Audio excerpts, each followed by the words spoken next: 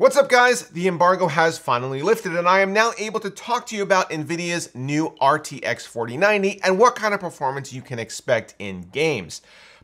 But I'm not gonna do that today. I'm gonna spoil this for you ahead of time though. This card is a f***ing monster. It outperforms everything that I threw at it, including an RTX 3080, 3090, 3090 Ti, and AMD 6950 XT by 2x or even 3x in some scenarios. I have a full video dedicated to all that performance data because I spent way too long working on that video to just let all that information go by the wayside. But today on launch day, when you're going to be seeing a flood of videos in your inbox about performance and comparison against other cards, I wanted to do something a little bit different. Today we're going to take the RTX 4090 and try to break every single world record that we can. I think we got a good shot.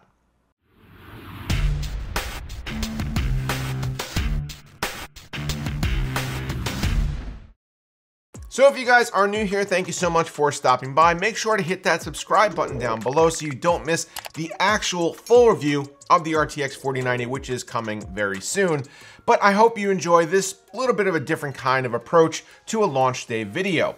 Now, what I've done is I've built myself, just your standard test bench with a 7950X, 32 gigs of DDR5, 6000 speed memory, an ASRock X670E Tai Chi motherboard, a Be Quiet 360mm all-in-one cooler, and of course, our Founders Edition RTX 4090 from NVIDIA. What the plan is today is we're gonna check out 3DMark's Hall of Fame. Now, the Hall of Fame lists the different types of tests that they have and the ultimate high scores ever achieved in those tests. So we're talking about Time Spy Extreme, Port Royal, Firestrike, and others that you guys have probably already heard of. I'm gonna hit the 4090 with a mild overclock, and then we're gonna get to work trying to break every single one of those records. You ready? Strap in. So the first thing that we have to do here is apply a fairly mild overclock to our 4090. Now, I'm not gonna lie, I have messed around a little bit with this before, and the RTX 4090 already sits at about 2700 megahertz while under load, under completely stock settings, and that's pretty phenomenal, to be honest. I haven't seen an NVIDIA card do that before, ever. But I was able to get up about plus 300 on the offset for our core frequency here without any additional cooling. We were getting a little bit unstable at that point because I was also pushing the memory.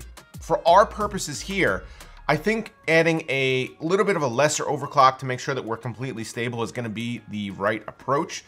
So what we're gonna do is we're going to add 200 megahertz to our core clock, and then we're gonna add 900 megahertz to our memory clock.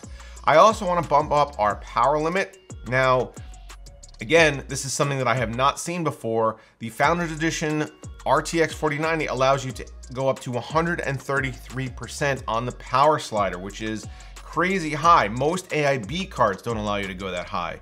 But with 4 PCIe 8 pins feeding it, this card can take up to 600 watts.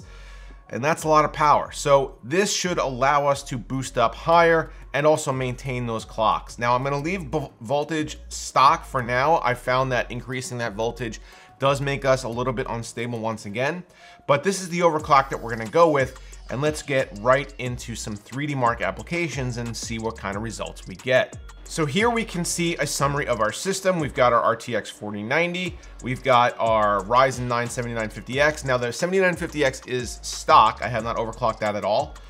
We've got our 32 gigs of DDR5 6000 speed memory, and for storage we've got an SSD.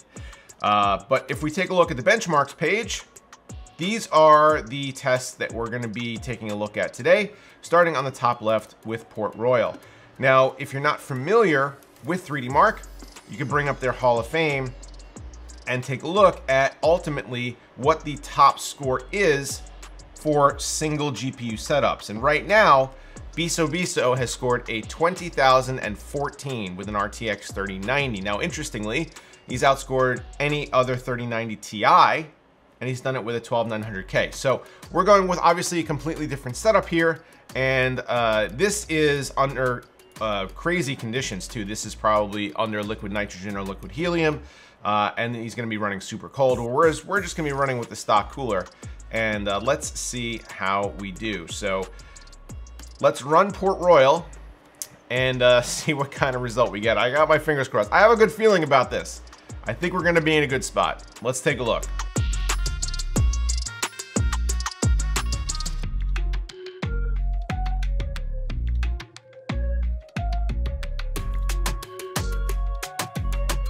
Wow, 27,014. 27014. So we've now broken the world record by 7,000 points exactly.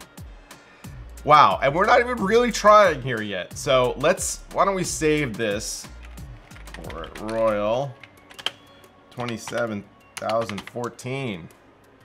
Because what I'm gonna try to do is, when the embargo breaks, I'm gonna upload all these scores. So hopefully I'll be at #1, you know, for a brief period in time.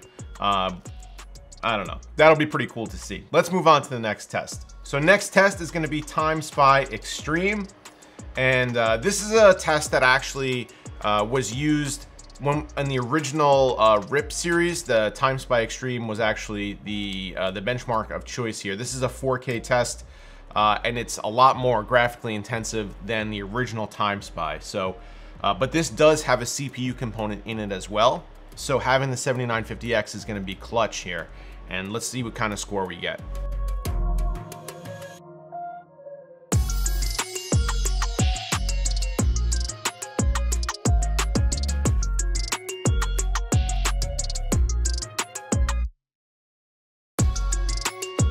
17,165. Now I don't know what the world record is for this. Let's see. Time Spy Extreme, 1 graphics card. Oh, just 14,977.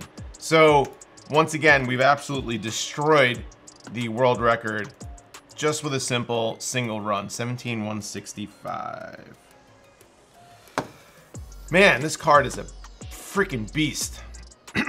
All right, so the next one we're gonna try is regular Time Spy. So what's the record on that for a single graphics card? It's 28,473. It looks like the 6900 XT and the 6950 XT are actually the money cards on this one. So I wonder if we're actually gonna be able to break this record or not. Let's see.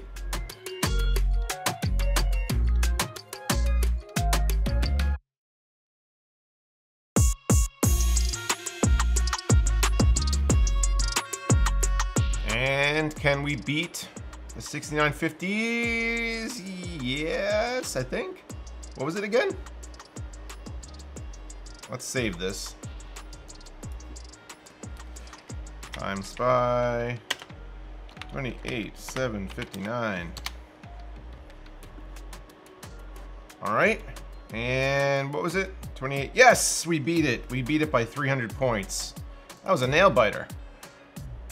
I guess the 6900 XT actually is kind of a beast in that specific test for whatever reason, but we beat it anyway. 28,759. Excellent.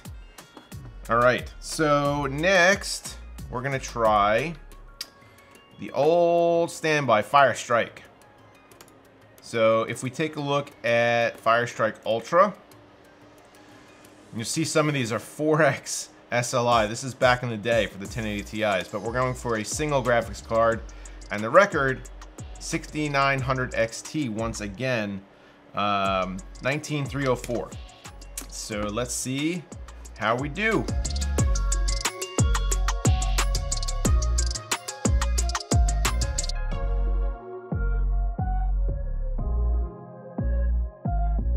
$25,121.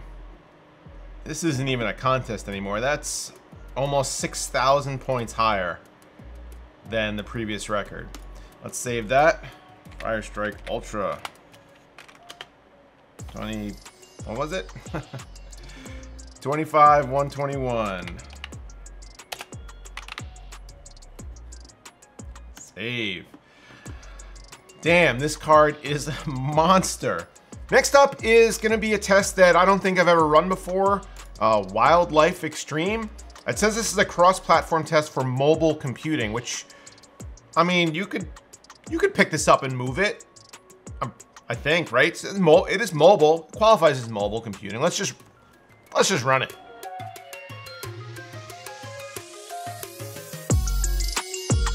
$89,880 for our Wildlife Extreme, which crushes the previous record of $61,973. So let's save that. Wildlife 83. Well, I'm sorry. 89,880. Save. I'm gonna write that down. 89,880. So far we have tried 5 tests: Time Spy Extreme, Port Royal, Firestrike Ultra, and Wildlife Extreme, and just smashed every single world record. And I think this is a good place to stop. I'm gonna be uploading this video on the embargo lift, and then also trying to publish all these scores at the same time. So I just wanted to have a bit of fun and show you guys just how powerful this card is in comparison to even the most powerful previous generation cards on sub-ambient cooling and extreme cooling, so liquid nitrogen or even liquid helium. This card just blows it away, even just basically at stock settings with a mild overclock.